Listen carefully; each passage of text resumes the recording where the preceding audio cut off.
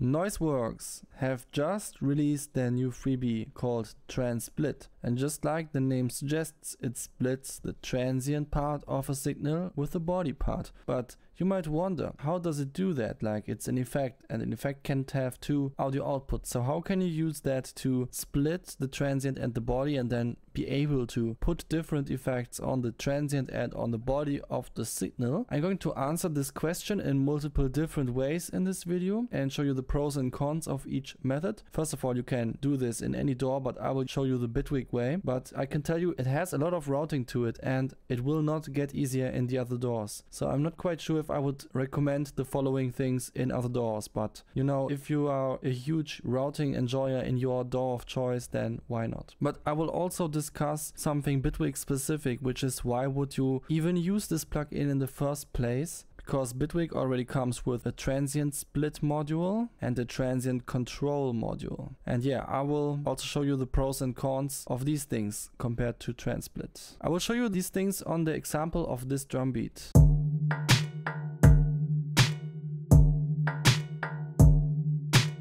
It consists of the output of this synthesizer, these additional tracks, and this reamp that I made with Excite symbol. Okay, so let's discuss the first solution, the easiest one, by the way. In this solution, you are just making an FX layer. I called it TranSplit Easy, and you add an instance of TranSplit to it, in which you put the transient sustain slider completely left to transients. Also, you attach macros to the sensitivity, to the length, and to whether or not it should trigger more to low, mid or high frequencies. And then you are making a copy of this layer, but on the other copy, the only thing you change is that you move this over to sustain. And now you have two different instances.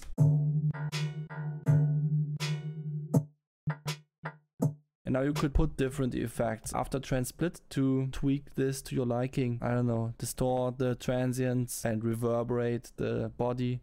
Whatever you can come up with. And the cool thing is, when you tweak these macros here, it will change in both instances at the same time, which is really comfortable. This is one of the reasons why I said in the beginning that this might not be a very comfy workflow in most other DAWs. You really need these macros to enjoy this. Now there is another option how you can go about this that is more CPU friendly actually, and I will talk about it really soon. But first of all, I want to answer the question, why not just use the other Bitwig internal modules? Let's first talk about the transient split.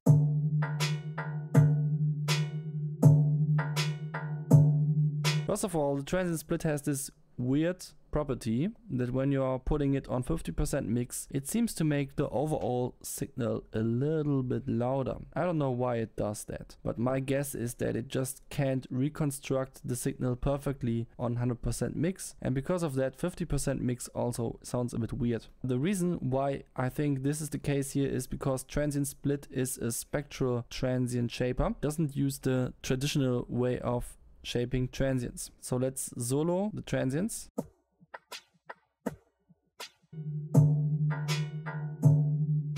And the body.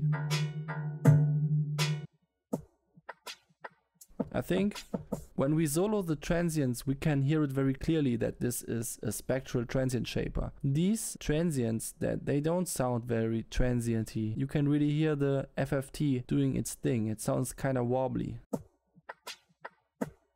I don't know about you, but I usually find that pretty annoying when I try to tweak my transients when it already sounds like an MP3 or something. I mean, MP3 and transients, that's like an opposite of each other. So I usually don't find a use case for the transient split module.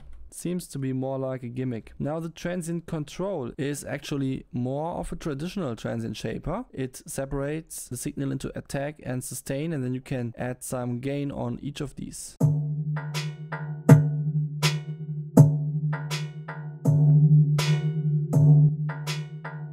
However, if you put an effect into the FX section,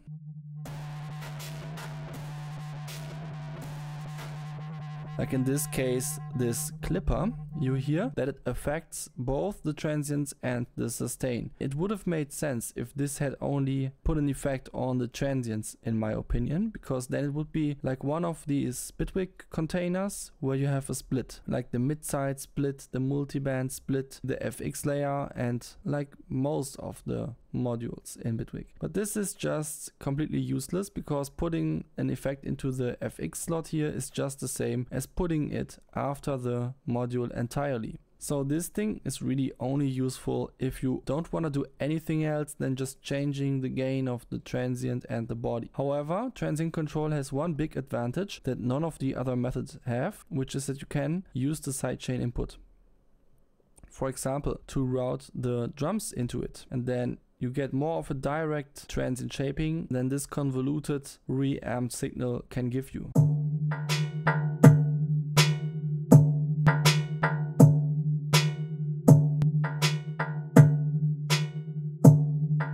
You know what I mean? Because the reamp signal is a little more roomy, the transient shaper sometimes doesn't really know what to do. While when you route the dry signal into the sidechain input, it becomes more clear to the effect what it's supposed to do, which is nice. And now I can finally show you the chain that combines my easy approach with a more CPU efficient one. It basically works like this. You make a chain and you have TranSplit in it set to only transients. And of course these macros for the TranSplit again, so that you can access all the important parameters from the chain. You give the chain a nice little name like TranSplit chain. At the end you will save a preset, but you are not there yet. Here after TranSplit I added an FX layer and I called the layers transient and body, and they are doing exactly that.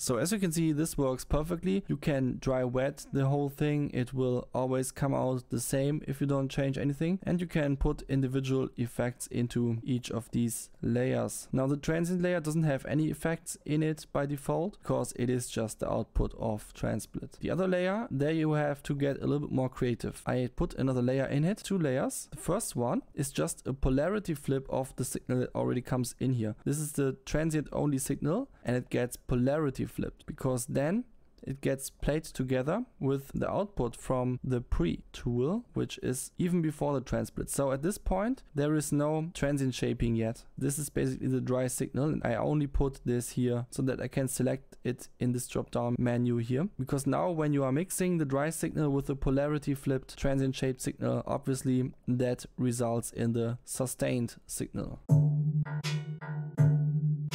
of the body. And now this should theoretically be a little bit more CPU friendly than running 2 instances of TranSplit in parallel, because the easy solution uses 2 instances of TranSplit while this other solution only has 1 instance of TranSplit, and the other things that are in here are things that don't really use CPU, like a polarity flip or receiving audio from somewhere else. So this shouldn't matter. The only thing I could imagine is that this is sort of not very nice to set up, but I think if you have a preset then it shouldn't be too bad, because then you can just say, okay, preset, TranSplit preset, boom, open preset, transient, body, let's go. So that shouldn't be too bad. Yeah, and that's how you can use TranSplit to split a signal into transient and body, and then work with that, add your favorite effects, whatever.